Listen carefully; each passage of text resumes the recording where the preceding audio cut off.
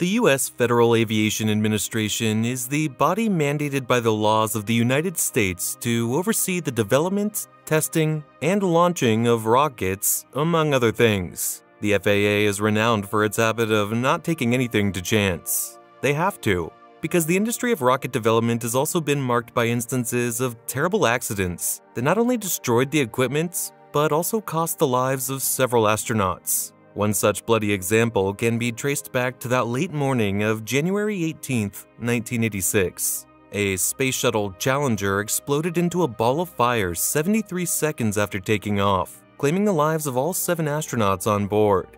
The sad story of that space flight, designated as STS-51-L, which was to be the 10th flight for the vehicle and 25th flight of the Space Shuttle fleet, left cruel scars in the hearts of many, and the FAA was no exception.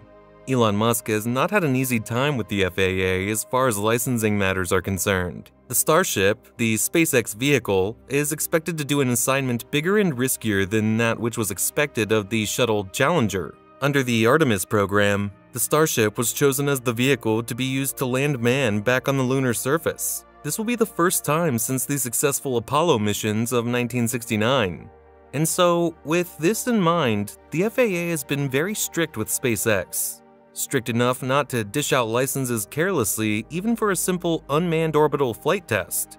Despite this, Elon Musk has been working so hard to demonstrate the fitness of his rockets. There have been several successes that have attended his efforts recently. It began on May 5, 2021 when a Starship prototype, SN-15, underwent a successful trial.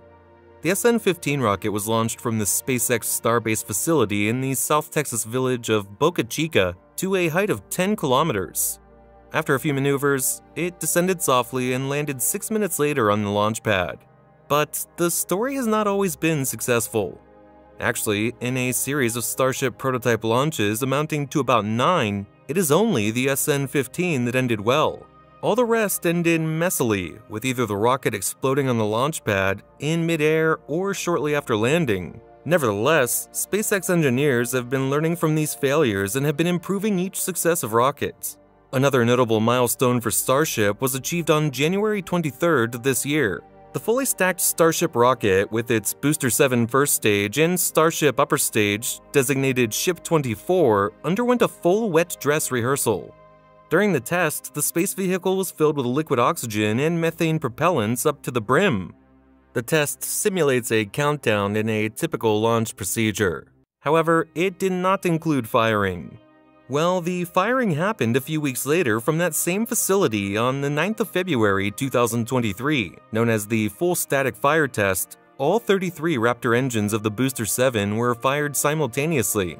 The test, which lasted for 15 seconds, also brought some good results. However, not all of the Raptor engines fired. One engine failed to turn on, and the other turned off shortly after firing. In a tweet, however, Elon Musk reassured his followers that that wasn't a big deal. He said, "Still enough engines to reach orbit." The SpaceX president, Gwynne Shotwell, confirmed this in a statement during the FAA's Commercial Space Transportation Conference in Orlando, Florida. She said, "It really is the final ground test that we can do before we light them up and go." Earlier on, Elon Musk had also declared that they had had a real shot at late February, and that a March launch attempt appeared highly likely. But nothing is forthcoming except another dateline announcement by the billionaire. Through his best means of communication, he tweeted, "SpaceX will be ready to launch Starship in a few weeks. Then launch timing depends on FAA license approval. Assuming that takes a few weeks, the first launch attempt will be near the end of the 3rd week of April." In other words, what Musk is saying is that they're no longer in control of the dates for the launching of the Starship. Having checked their last box and conducting the full static fire test, the ball is now rested in the courts of the U.S. Federation of Aviation Administration. And even the FAA hasn't been inactive. There has been some notable progress to bring quickly the desired event. Things could have been even smoother were it not for some occasional misbehavior on the side of SpaceX. Yeah, they have once found themselves on the wrong side of the FAA rules. In August 2022, they failed to serve the agency on time with a launch collision analysis trajectory data before launching their Falcon 9 rocket. And as a result, they were slapped with a $175,000 fine just the other day. Well, that amount is surely not a big deal to a billionaire of the status of Elon Musk or to a multi-billion-dollar company such as SpaceX. But there's one problem. The misbehavior lowers trust in the mind of the FAA officials. Are they not the ones who will be deciding the fate of the pending Starship orbital launch? Nonetheless, on June 13, 2022, SpaceX was given an environmental clearance by the body. The green light, however, was very conditioned. If they adhere to a list of 75 environmental mitigation measures known as Mitigated Findings of No Significant Impact, FONSI, they are good to go. To launch? Oh no. The clearance was not a license. There was more to be done. But the FONSI measures are not undoable. They are non-technical, non-engineering, therefore trivial according to SpaceX. Most of them can be ticked at the same time.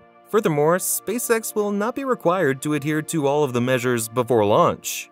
In a statement to Space News on January 12th, the FAA said, the timeframe for SpaceX to implement the more than 75 FAA-required environmental mitigations for its Starship Super Heavy program varies. It added, for example, some measures must be completed prior to launch, while others are designed to occur during post-launch activities or following a mishap event. And so, just as Gwen puts it, they are good to go. Suppose it happens, and SpaceX gets its license to launch Starship to orbit. The space vehicle's trajectory will be a very simple one. Launching from their Starbase facility in Boca Chica, Texas, the Starship will soar for about 170 seconds before the Booster 7 separates from the spacecraft and, in a controlled landing, touch down approximately 20 miles off the shore in the Gulf of Mexico. But do you think that the April date will bring up the event, or just another postponement? Let us know your thoughts in the comments section below. To this end, thank you for watching this video, and don't forget to subscribe to our channel. Till next time, cheers!